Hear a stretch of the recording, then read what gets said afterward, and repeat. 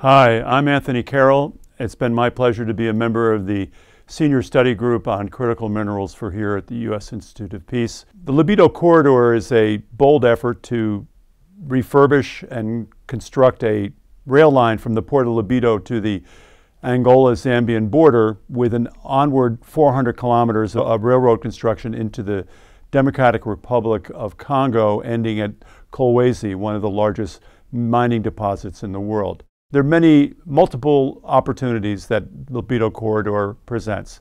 First of all, it will speed access to critical minerals for the European and U.S. markets, which have been largely dominated by China in the last 20 years. It'll also give more value to the Africans in terms of the return that they'll enjoy for enhanced infrastructure investment and development that might find its way into other sectors of the economy. And it's a bold multi-country agreement that will allow partnerships to evolve between many of the European countries that are supporting of it, the United States, and the African countries, both the countries that are directly impacted, but even more broadly across Southern and Central Africa. Whilst the opportunities are great, there are many challenges ahead. First of all, there is a trend in Africa to ban the export of raw, unprocessed minerals.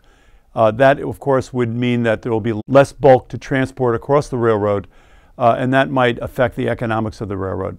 Secondly, the Chinese have noted the construction or the project, the Lobito Corridor project, and are they themselves refurbishing the Tanzara Railroad, which runs from Zambia into Tanzania, which is a project that dates from the 1960s.